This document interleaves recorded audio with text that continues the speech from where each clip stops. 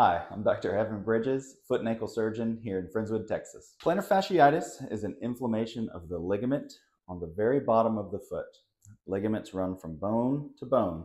It starts here in the heel, goes all the way to the toes, and most people's pain from plantar fasciitis is right here in the bottom of the heel, right at the insertion point of the ligament. Symptoms usually occur after periods of rest, and it's sharp, searing pain right in the bottom of the heel. One thing people can do to help themselves at home is a simple stretch. Any wall will work where you can get your foot up onto the wall as high as you can. I prefer people to be in tennis shoes, and I do not want anyone to stretch to the point of pain. I want the leg to stay nice and straight. Hips go into the wall, and you should feel this in the bottom of the foot and up the back of the leg.